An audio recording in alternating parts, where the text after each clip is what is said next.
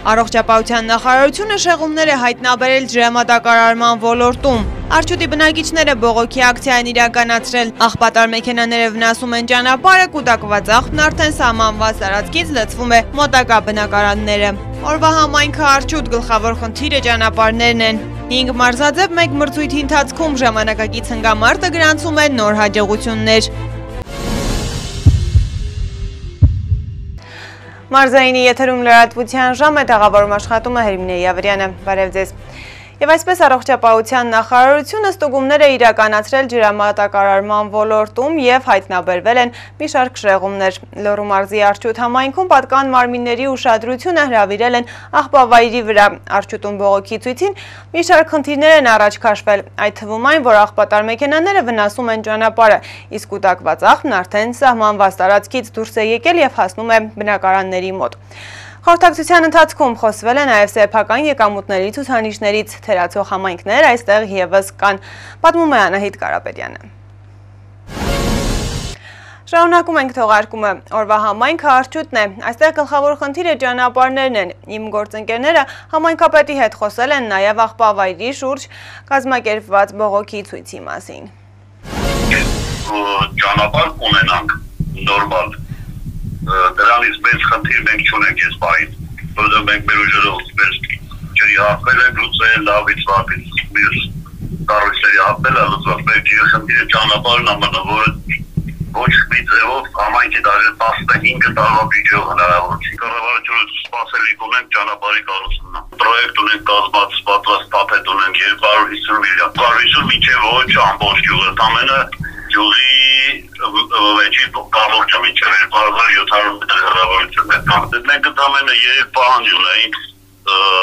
կոնկրետ իրանք էլ չեն տիրապետում, այդ տվյալ աղբանոցի պատասխան տվողը քաղաքապետարանն է, Վանաձորսան մաքրումն է, թե ինչ որ մեկը կա, որին մենք չգիտենք, չենք ճանաչում։ Մեր պահանջը հետևյալն է, իրանց կողմից շահագործող ճանապարհը կողմն է մեզ հետ, իրար հետ հողայի աշխատանքներով մի քիչ ճանապարհի հարցը լուծենք։ Երկրորդը, որ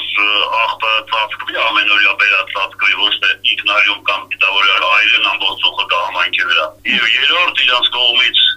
աղբավայրից դուրս թափած աղբը տեղափոխեն համապատասխան վայր աղբավայր։ Մենք արունը պայմանավորվեցինք, որ մի մաս մենք կօգնենք, էլի մենք մեր շատ սուղ միջոցներից մի 150 օրից կարողացանք տեղափոխենք, սպասելով որ պիտի քաղաքապետարանն արձագանքի, ոչ մի արձագանք չեղավ։ Ուրեմն վաղը մենք կհանդիպենք իրանց հետ, քաղաքապետարանի համապատասխան կառույցների հետ, նաև աղբավարության զբաղվող կազմակերպությունների հետ։ Ես լուծումներ գիտեմ, շատ լավ առաջարկներ ունեմ, խոսեմ այդ առաջարկությունները իրանց տալ և պահանջը դնել և լուծումը առաջարկել։ Պատրաստ են ինձ թվում է, որ պատրաստ կլինեն իմ առաջարկներով գոնե ժամանակավոր այս հարցերի լուծում տալու։ Առաջարկը, որ իրանք ծուխ չլինելու համար պետք է անպայման տեխնիկա ձեռք բերեն կամ վարձակալեն, ամենօրյա բուլդոզեր պետք է աշխատի այնտեղ ծանր տեխնիկա, յուրաքանչյուր թափված մեքենա պիտի ծածկվի։ Ողի շեր ոչ մի երկրում աղբը չի վառվում։ Երկրորդ լուծումը, որ գոնե իրանք մի մասը քաղաքապետարանը, մի մասը մենք այս իրանց կողմից այդ հատվածը, որով իրանք մեքենաներ են շահագործում,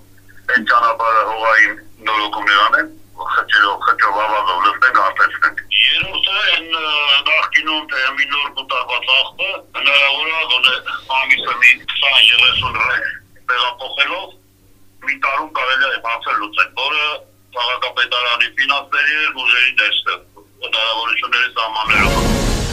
5 մարզաձև մեկ մրցույթի ընթացքում ժամանակակից հնգամարտը գրանցում է նոր հաջողություններ։ Ներկայում ընթանում են հանրապետության առաջնության նախապատրաստական աշխատանքները։ Պարապմունքներ են անցկացվում, նաև Վանաձորում դրանց մասնակցում է մարզաառողջարանային համալիրի լողի թիմը, որը դարձել է լողի գնդակի Հայաստանի առաջնության չեմպիոն։ Մարզական անցուդարձին ծանոթացել է իմ գործընկեր Վաչե Մատինյանը։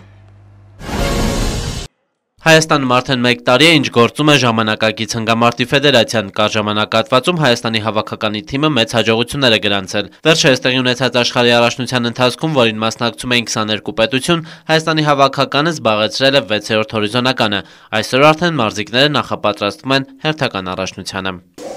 Անսպասելի էր, բայց լավ էր, քանի որ վատ տեղեր չեն գրավել, լողից ունեցել ենք անհատական մարզաձև, լողից ունեցել ենք 6-րդ տեղ, Սուսերամարտում 6-րդ տեղ, ընդհանուր 4 մարզաձևով լողվածք կրակել սուսեր համար, ընդհանուր 4 մարզաձևի միավորներով ունեցել ենք 9-րդ տեղ գրաված։ Վազք, լող և լազերային հրաձգություն այս ամենն արդեն իսկ ուսուցանվում է Երևանում և Վանաձորում, առաջիկայում պարապմունքները կմեկնարկեն նաև Գյումրիում։ Վանաձորում անցկացվող նախընտրական մրցումները հնարավորություն են տալիս մարզիչներին գնահատելու մարզիկների կարողությունները։ Այսօր մենք գտնում ենք Վանաձոր քաղաքում, ուզում ենք այստեղ էլ որ զարգանա այդ մարզաձևը, ունենք ներկայացուցիչները ֆեդերացիայի, նկատում եք երեխաները կան, սկիզբը կա, դասերը կսկսվեն սեպտեմբերի 1-ից ավելի ակտիվ, այդ զարգացման հետ կապված աշխատանքները կտարվեն։ Նաև Գյումրի քաղաքում է նույն պրոցեսը տեղի ունենում, հիմա Գյումրի քաղաքցին են եկել երեխաներ, որ ծանոթանան մարզաձևին և սեպտեմբերի 1-ից էլ Գյումրիում էլ նաև բացվեն խմբակներ, որ զարգացնենք հնգամարտ մարզաձևը։ Սեպտեմբերի 1-ից մարզադպրոցում կմեկնարկեն ընդունելությունները, դասընթացները կիրականացվեն նաև Վանաձորում մարզառողջարանային կենտրոնի գլխավոր մարզչի խոսքով վանաձորցի մարզիկներն ունեն բոլոր հնարավորությունները գրանցելու լավագույն արդյունքներ։ Լավագույն օրինակն էլ վերջերս տեղի ունեցած հանրապետական առաջնությունն էր, որի ընթացքում Վանաձորի թիմը ջրագնդակ մարզաձևում դարձավ չեմպիոն։ Շատ ինտենսիվ պարապմունքներ են անցկացնում երեխեքը, շատ մեծ հաջողություններ էլի առաջի տեղը դա այդ մրցումները, որ մենք տեղ զբաղացրեցինք, որովհետև Երևանում, Հանրապետությունում, Երևանում ահագին ուժեղ թիմեր կան։ Ներկայումս ընթանում են հանրապետության մրցումների նախապատրաստական աշխատանքները, առաջնությունը ըստ մարզիչների ևս մեկ ստուգատես է աշխարհի առաջնությունից առաջ։ Ժամանակակից հնգամարտի Հայաստանի հավաքականը արդեն իսկ ստացել է առաջնությանը մասնակցելու հրավեր։ Հոկտեմբերի 7-ին ունենք Հայաստանի առաջնություն, որը տեղի կունենա Երևան քաղաքում։ Հիմա մենք քայլերը ձեռնարկում ենք, որ Վանաձորի մարզիկներն էլ մասնակցեն այդ միջոցառմանը, Գյումրիին էլ։ Հոկտեմբերի 23-ից 28-ը աշխարհի առաջնությունն է, երկամարտ, եռամարտ մարզաձևերով փորձում ենք ներկա լինենք այդ մրցումներին, մասնակցություն ունենանք։ Եվ մնացածը սեպտեմբերի 1-ից ընդունելությունները երեխաները մատաղ սերունդը ներգրավենք մեր մարզաձևի մեջ գոնե փողոցի առօրյայից կտրվելու համար։ Վաչա Մատինյան, Արեն Ավագյան, Մոլորակ։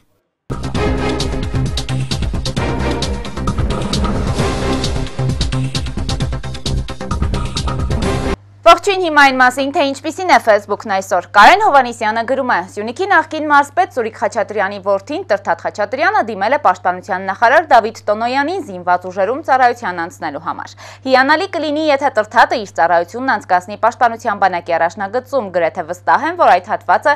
Խաչատրյանը կվերազինի գերժամանակակից նյութատեխնիկական սարքավորումներով։ Մանվել Կոստանդյանը գրում է. Ադրբեջանի ազգային հերոսին հերոսացնելու հոտ է մառնում որոշ ուժերի կողմից։ Լավ հասկացանք գերիների փոխանակման ժամանակ փոխադարձ օգնել է, սակայն դա չի նշանակում, որ այսպես քարոզչություն է արվելու ու Ադրբեջանի խոշոր հրամանատարներից մեկին, Ադրբեջանի ազգային ճակատի պատասխանատուներից Բագիրովին հերոսացնելու պրոցես սկսելու։ Բարոյական չէ, պարոնեք։ Մոռացել եք, որ նույն Բագիրովի Նախիջևանիկի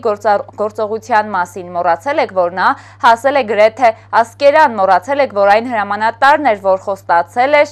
օկուպացնել Ստեփանակերտը, մոռացել եք, քանի դրոշ էր դրել մեր գյուղերում հասնելով մինչև Վարդաձոր օկուպացնելով դրանք, որի համար գեներալի կոչում շնորհվեց նրան։ Արմեն Հայրապետյանը գրում է. կներեք, որ հիշեցնում եմ, բայց մեդալը միշտ երկու կողմ է ունենում։ Ու էլի կներեք, որ հիշեցնում եմ, բայց կա ավելի բարձրարժեք, քան մարդու առողջությունը։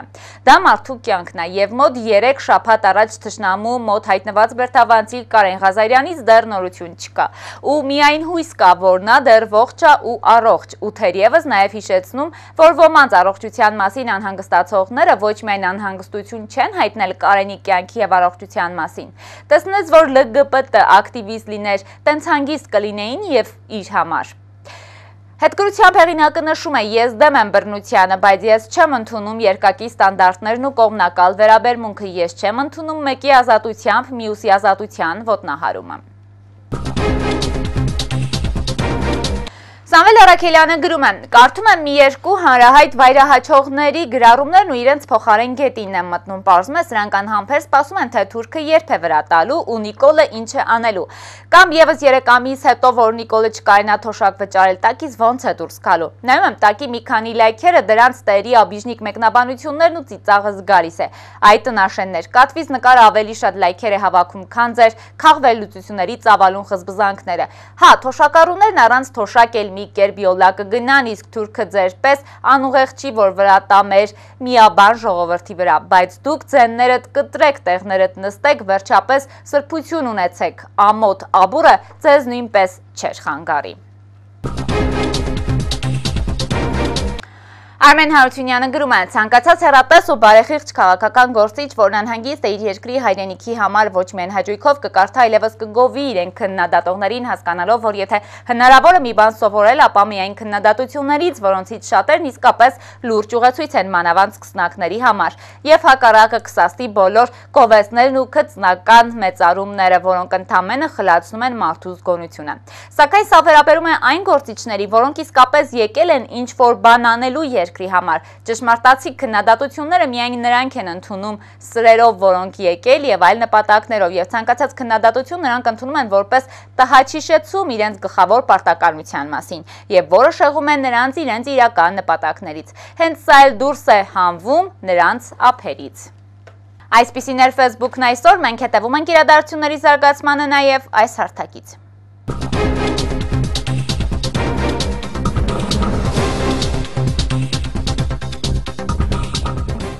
Այս թողարկման համար նախատեսել էինք այսքանը։ Ես ձեզ հրաժեշտ եմ տալիս, ցտեսություն եւ ամենայն բարիք։